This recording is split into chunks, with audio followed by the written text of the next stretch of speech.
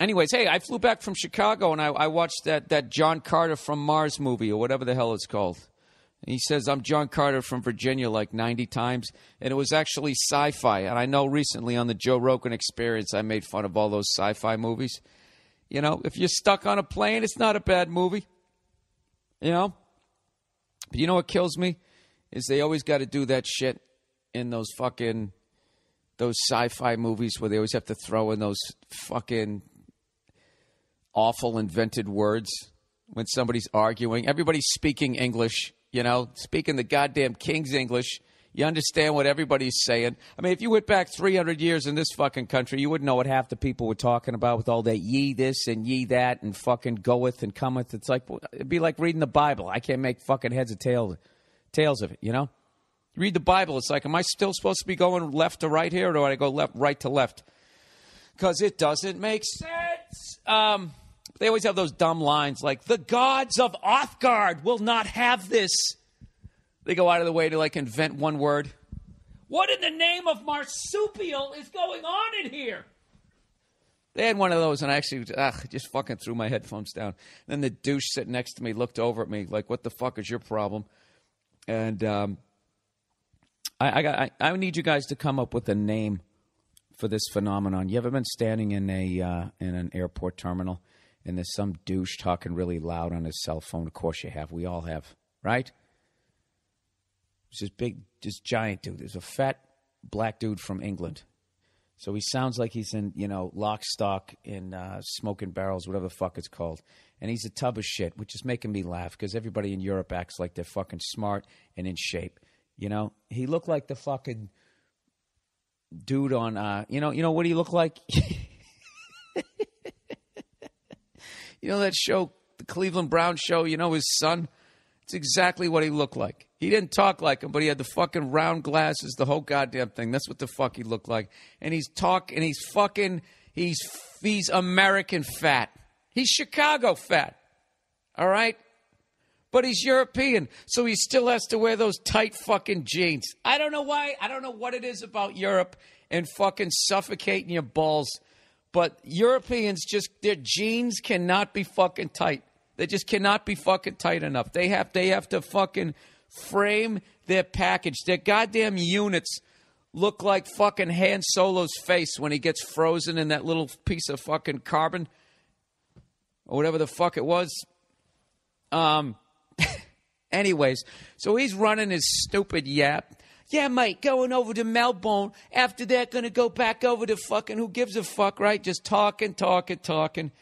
Big, stupid Chicago Bear fucking gut. You know when you get the creases on the side, you could stick mail in there? He's got those on the side, right? Offensive lineman fat. He's got great footwork, though. But look at his fucking belly. And he's just running his goddamn yap. So I walk away from the guy, but he's one of these guys who takes a little stroll when he walks. So he keeps fucking walking over into my little area, right? So I'm like, Bill, come on. Just fucking don't be this. Don't be fucking screaming and yelling. Just fucking relax. And what is the name of this phenomenon? They start loading the fucking plane. I get on the plane.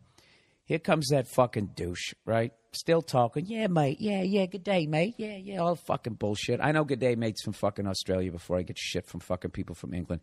You all sound the same to me, right? So he comes walking up the aisle. He's still running his fucking yap. And I'm just going, Jesus Christ. All right, I'll only have to listen to this guy for another 5, 4, 3 until he goes by. And the motherfucker's in my row. What are the odds? What are the fucking odds? Goddamn 70 fucking rows. Not only is he in my row, he's sitting right next to me. And he stays on the phone the whole fucking time. Yeah, mate, yeah. No. Teddy Bass, watching telly. Is this Stan? Right? The whole fucking time. Why are you swearing? I'm not swearing. The whole fucking time sitting next to me, running his goddamn yap with his fat fucking stomach and the crease in the side. And the only props I will give this guy is he never said hello. We didn't speak the whole flight. I loved it. I love that he was as self-involved as I am.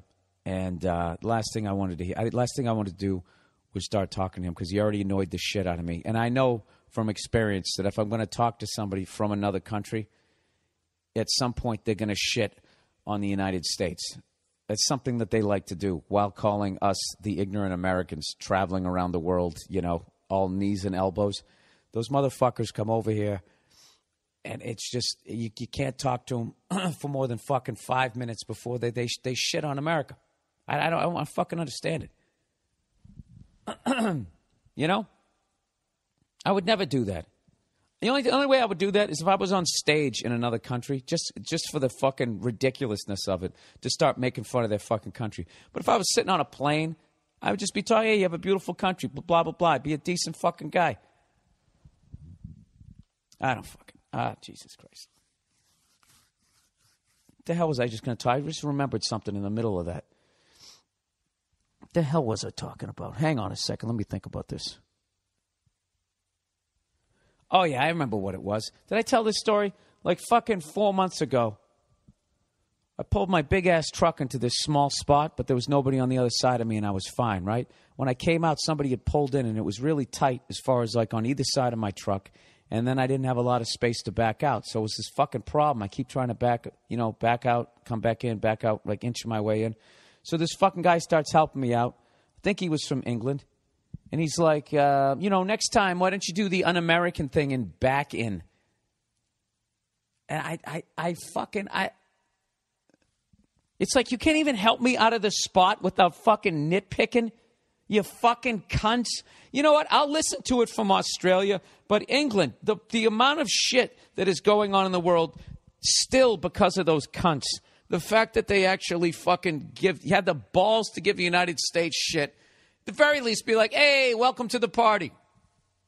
Welcome. You guys are slowly catching up to us historically as the biggest fucking oppressive douchebags on the planet. You want to come at me like that? Absolutely. But if you're going to fucking come at me like you didn't do all this other bullshit out there, the fucking caste system in India and all that fucking crap, the shit that happened in Rwanda, you know? That's all I got. 2 examples. I don't know anything else. The Falkland Islands. Jesus, the ignorant American strikes again. But you know what I'm saying. If I actually read, I could fucking bury you guys in this argument. All right? With your Jolly Rancher flag, whatever the fuck you call it. All right.